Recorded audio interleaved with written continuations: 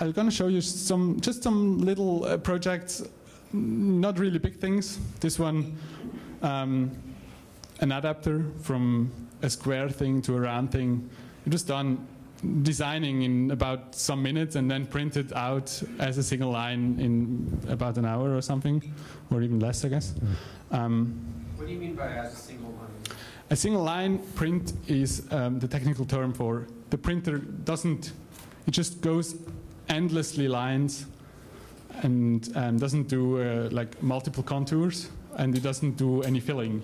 So sometimes you have to design specific things for 3D printing, and then single line print is very fast and very, yeah, it's just fast, and still if you extrude enough, then it's quite rigid. So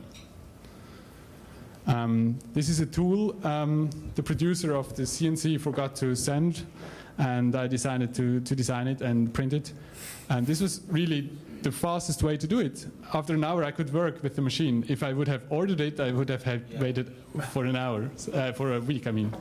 And it's working perfectly fine, and it's pink so everyone can see it. And I also shared it on Thingiverse, and it got visited about 700 times and downloaded about 100 times. So maybe there is some other producers who left their tools. A lot of things I'm doing is also improving the machine, and people do that a lot. So something breaks, and you come up with an idea.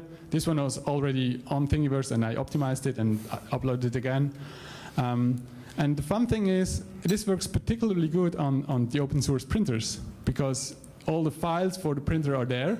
So you can choose, oh, I do something new, or I take the design and improve it. And interesting is that the parts that were the most concerning on 3D printers, and one of them is obviously the feed mechanism, they got evolved the most time. Also with Thingiverse, and Thingiverse is about, on this particular design, it's at least 6 or 7 different designs. People try this out and say, okay, it's working, and it's like evolution. It works really, really nice. This was printed in PVA. PVA is water dissolvent polyvinyl alcohol, and it's called FABFRUIT. It looks like this. During printing, we inserted seeds here, and then you can plant it within the soil, and it can grow from it. But before it was just a nice thing to have.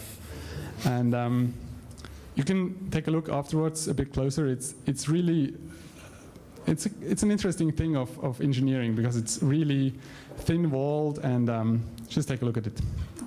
And we made a small series from it. There were about 200, and we set the printer to print one after another, and in the end, just clean it, and it started all over. So.